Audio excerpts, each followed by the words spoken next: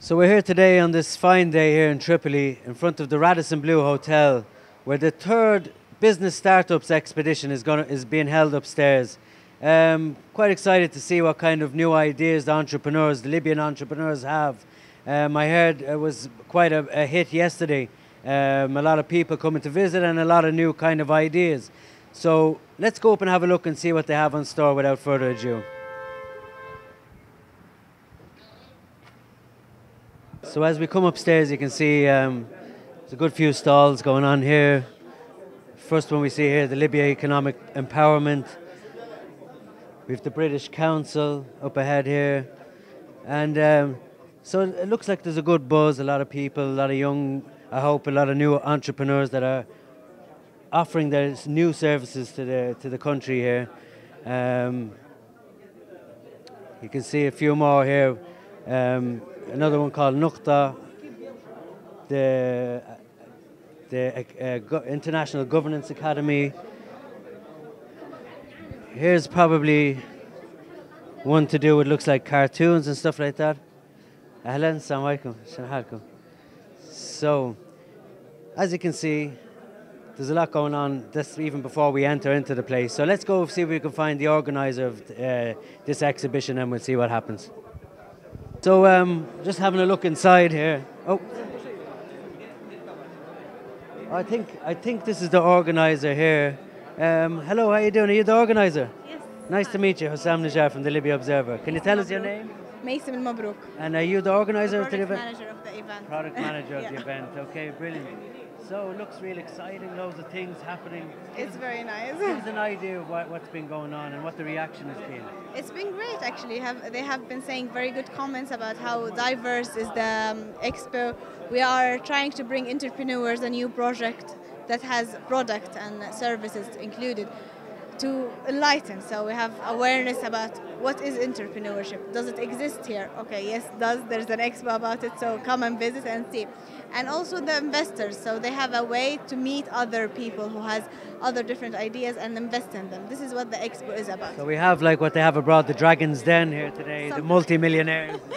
Yeah, something like that. Yeah, but we're talking about small enterprise and businesses. Can you tell me, you don't have to say who, but has there been any reaction from investors? Has there been any success cases? Yeah, I mean, when you walk in, there are the investors booth, and we have been trying to tell them to choose some of the projects. So some already did, but they will tell who they chose later on this. So we're not going to get a sneak peek at that, no, okay? I'm sorry, but they are giving. So tell me, like, what about the reaction of the people? Like, how have they? It's very good, actually. I mean, it's very surprising. We did not expect that many of visitors in the first day and this second day. And the comments and people coming up to us and saying this is how it should be. We should see more of this positivity, facts that are already on the ground, transferred into a field or a space that can be seen by others. And so this one here is not the first one, is it? This is the third. Actually, the third. Okay, and so are you guys seeing a growth? Is there a growth in every year? Yeah. Well, actually, yeah. I mean, this is the third under the title of Be the Change. And also, the fact yesterday we had the discussion of the previous participant of the last expo, and they talked about how the growth they went through, how did the expo help them, and where are they at the moment. So it's really brilliant. Absolutely, it's great to hear these kind of success stories, this kind of innovation and moving forward for Tripoli and hopefully other cities within Libya as well. Is there any? actually not only in Tripoli. Yeah, no, Okay, it's Libya Startup Expo. So we have a few businesses from startups from Benghazi, and we have a few from Misrata and some from Sabha as well. So it's not really Tripoli. Brilliant, that's great. Here, but no, it's Brilliant, it's great to hear. No, yeah, that's what I meant. Like, now we're in Tripoli, maybe in the future we'll see this kind of thing happening in the east, in Misrata, in the south, all kinds of cities. Yeah, I mean, I wish we can go further, of course. Some have already spoken about we do some in Benghazi, an expo or something. And it's a lovely idea. I hope we can grow more. Brilliant, Yeah. brilliant. So basically now, since we've got our hands on you here now with us today, can you show us around somewhere and maybe some of the stalls? Let's Yeah. go check some of the projects. Okay. So it's basically like a quick look around. I'm off the bat, I don't really recognize. What have we got here? Here. What have we got here? Hello. Hello. Hi. How you doing? Nice to meet you. Hassan from the Libya Observer. Okay, so we're just here asking about what exactly are the different projects and innovations. So is this a new one for Libya? Um, Actually, yes. This is the first time that we applicate actually such a program in the Libyan schools. We are like me and my partner are teachers. We first time we started to learn in the schools. We thought like you can say we think that using these programs are like making the process of teaching more easier and more like as the doctor says more realistic. It's What have you done here? Let us know. Is it it looks like something over the computer or? you want me to show you some samples? Okay, show me a quick sample, yeah. This is for KG2. KG2. You hold this down. Okay. Uh-huh.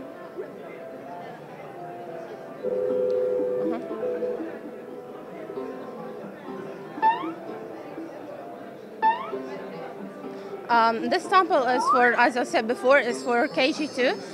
It is for those who are in the level before school, before going to school. So it's teaching them or the letters. Okay.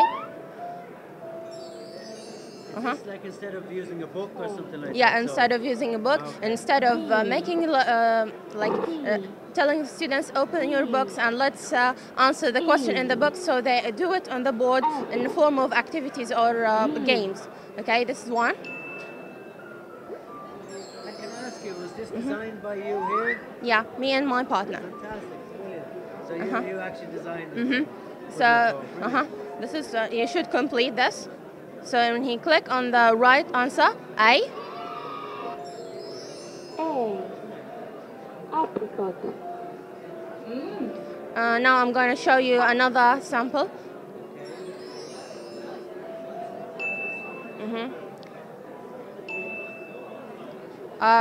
It's the same aim to teach them the letters, but in a different way. You click on the icon to listen to the music. Which song? Can I ask you quickly? Are you expecting, is the hope for this to be used in schools then? Are you hoping to? Actually, as we already use this way. But do you want to see it grow and be used as part of the manhaj or part of the curriculum? More, like as you say, became like the way that it is adopted by the government and took its way and become more popular, used in the governmental schools. Well, listen, I wish you all the luck. Thank you very much. It's a brilliant idea for the children. Thank you. Okay, so that's one very interesting kind of new kind of concept. Where's Mason? Brilliant. That looks brilliant. Yeah. The most amazing things, yeah? See if it hopefully gets used in the schools, it should be brilliant. What else have we got? How you doing? Hassan Najjar from the Libya Observer. Oh, thank you. How are you? How you doing? Thank you. We're here just showing people around Okay. the expedition here. Okay, and this is like our projector is the Technion Group company. It's the first Libyan company to make video games. Really? Really, yeah. Fantastic. Congratulations. Thank you. Thank you. Brilliant. So we make two video games. One of them is called Nitrobus and the other called Tempus. The Tempus is for the younger people, like the kids, because it teach how the fast, like how they can go through the traps, like the reaction have to be fast to go through the traps. So it's kind of like one of those games that it gives you speedy reactions, Yes. up your senses. Gives like addicted to the player to play more and more. Okay, well, And once it's clean now, I hope they're not robbing cars and no, and it's doing, no, it's not like Grand no, Theft Auto. no. Okay. But this is Okay. Nitrobus. Nitrobus is like for the higher ages, like plus 16, because there's like action and guns inside of it. So like you are No blood and gore. No blood and Yeah. gore, brilliant. Just normal weapons, destruction, stuff like that. Okay, brilliant. So tell me, guys, about yourselves. Are you are you games enthusiasts yourselves? We are actually gamers. Yeah, gamers. Yeah. And Okay, we I have a develop- brother that's a gamer. Yeah, I know. You guys never move away from the TV screen. So tell me, like, what pushed you into this kind of an idea? Was it out of necessity? Was it something, a hobby? Was it? Okay. Okay, you used to. yeah, okay. He's the man. Yeah. Okay. Let's hear a word from you. Okay.